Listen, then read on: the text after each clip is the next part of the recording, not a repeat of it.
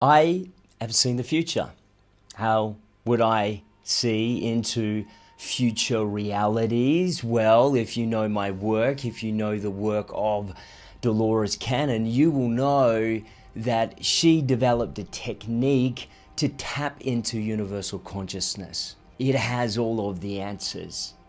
In fact, it knows everything about everyone and cares for everybody. As I've been working with people specifically over the last couple of months, I've been getting a lot of information from people's higher awareness, from this source of all knowledge about future visions. So I have seen the future. I have seen the future of the earth in 5, 10, 20, and 50 years' time. And I'm going to get into some of the specifics of the research that I have been doing, the things that I have been attesting to and seeing as I do regression work with people. I've had a number of clients see Earth in the future. And the Earth that they describe to me is something like Star Trek or the Jetsons, where we see these advanced civilizations, very different from the civilization that you're hearing this message in today. Futuristic cities. Now, a lot of people get caught up in negative ideas about the future, some negative things that get spread online. That is not what I have seen, and certainly the new Earth that Dolores Cannon spoke about, I'm seeing through all of my clients through hypnosis, them talk about this really wonderful reality that we're moving into. So what does it look like? One of the things that is so prominent, and I love this universal knowledge that communicates because it always has the same thing to say from different people, always has the same voice, is that nature and technology would be in perfect balance and harmony. And we would have a deep respect in this new civilization and in this new earth, in this new world for the environment. Who knows, that's needed. Another really interesting phenomena is this concept that I've heard from many clients about the vibrant new colors that will emerge. Almost like our DNA is being upgraded and we'll be able to perceive into different realities or receive different frequencies that displays different colors. So it's this presence of new colors in the sky that people are seeing. Now, I've had a lot of clients describe what they see as some kind of war coming. I don't say that to scare you, because I believe that as we are moving through these challenges, who knows that most of our growth happens through adversity, through challenge, we can view something like that as an opportunity for growth and to actually practice things like meditation, coming together and actually changing timelines. You know, Dolores Cannon talked a lot about manipulating energy, and this is the time that we are living through now, where you and I have an opportunity to learn how to manipulate energy. What does that mean? You probably heard it. To become a master manifester. You see, you're doing that anyway. You're creating your reality, good, bad, or indifferent. Most of people are leaving that to chance, and they get all the unfavorable things show up in their experience. When you learn how to manipulate energy, you learn to consciously create by thought, intention. I call it intentionality, where you begin to consciously manifest a reality in which you want.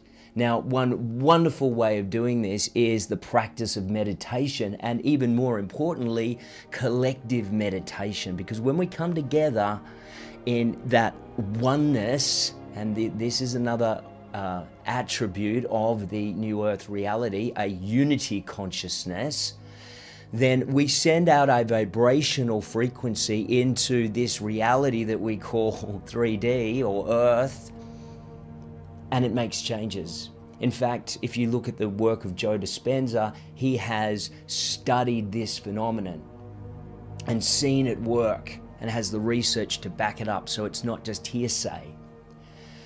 You're so much more powerful than you've given yourself credit for, and yet we are having this individual awakening, aren't we?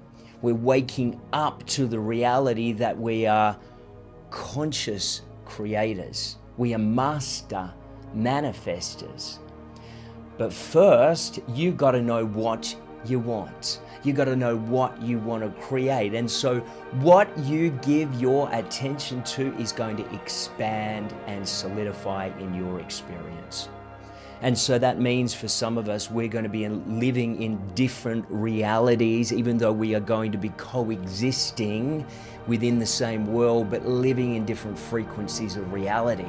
You see, not everybody is going to make this shift over into the new earth. Some are going to stay with the old, stay with what they have created for themselves, because we live in a free will universe and you have the choice. But we need to learn, if we want to make the shift, to be responsible and take responsibility for our creation. Now, I create intentionally. I'm starting to manifest all of the things that I've seen for many years. People that watch my videos know I've got a big vision for the future and creating community here all around the world. And an exciting thing that I have coming next year is a weekly gathering of music, of inspiration, of meditation, of connection, that we can all come together on a weekly basis and participate in. Now, not everyone's going to make every week, but it will be available to everyone and for everyone. Obviously, no charge is involved in making that happen, because that is the message that they gave me, is to be proactive about starting to manifest what we call higher vibrational community, where we can come together. Someone might have a need, it might be a physical illness, and we can work on them collectively, because energy, everything is energy, and when it's manipulated, not in the negative sense, but in the positive sense, is to mold and to shape and to create. This is where miracles occur. And funny enough, that word, I like to demystify the word miracles, because I actually see it every day in my work. All a miracle is a realization of what is real, opposed to believing what is not. And when someone makes that connection for themselves, this is where what we perceive as miracles occur in one's physical body, in one's emotional life. You know, the mainstream calls it instant remissions. I know it's much more than that. They find it difficult to be able to quite understand what is going on there. We have a hopeful outlook. In fact, I use an affirmation every day, and I encourage all of you to do the same, that the best is yet to come. This golden age we are at the precipice of. I learned as well that the pyramids in ancient Egypt were actually energy devices, energy conductors, and they were built by extraterrestrials, what we call extraterrestrials.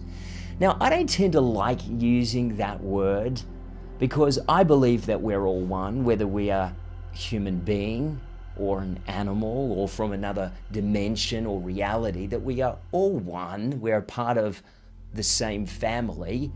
And so when we're using that word extraterrestrial, we're almost creating separation.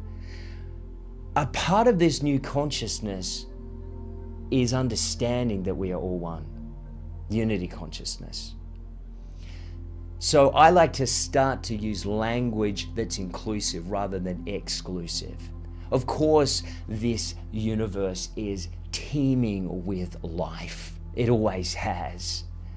And so let's start to demystify some of these terminologies and accept the oneness that is pervasive through all of the cosmos that we are connected to. And now some of you have incarnated from different realities, from different star systems, from different dimensions. Some of you have come directly from the source to be a part of this pivotal shift, to be a part of this ascension event where this whole earth is shifting into an entirely different dimension.